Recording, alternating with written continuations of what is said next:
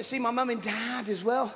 Wow, they smoke unbelievable amounts of cigarettes. You knock on the door, they open the door, all this smoke goes. It's like, tonight, Matthew, I'm gonna be...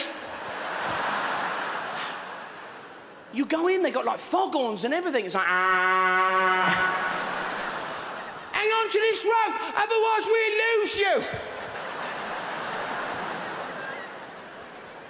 Budgie's dead in the cage, fucking anthrax mask, you know. They're great people, they really are, my parents. I have an older brother as well, who's a fantastic bloke. When we were kids, if we did anything wrong, my dad had this huge belt he'd get out the cupboard, and we'd hit the shit out of him with it. It was great.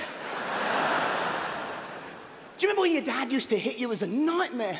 He used to kind of grab your arm and go straight for the back of the legs. He'd go, ah, come here, you fucker. And used to do that thing where you kind of went, no, no, Dad, no, please. Come here, you. No, Dad, please, don't, please.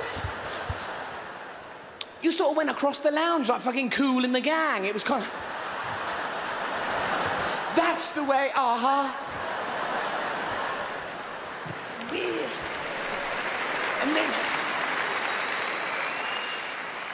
And then all blokes know, you know you get to that age, you start getting the same size as your dad, and he can't hit you no more. Like 14, 15, he'd go like that, go to your room.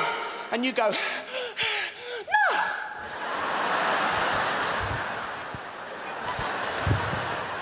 Fucking no, Dad. Things are gonna change around here. You know, it didn't hit me, but it took a team of surgeons to remove that fag from my arse. My dad was so tight, it was incredible. We used to come out in the supermarket, you know the rides outside the supermarket? He would put me on it, fake putting the money in, and then he'd move. He'd go like, whoa.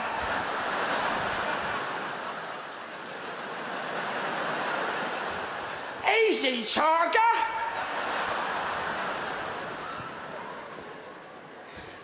I wanted to learn to ride my bike, so he bought me some stabilizers, just the fucking stabilizers.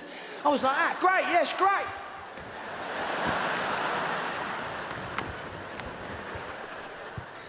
He bought me a train set once. I opened it up, it was an empty box. He said, it's a train strike, fuck off.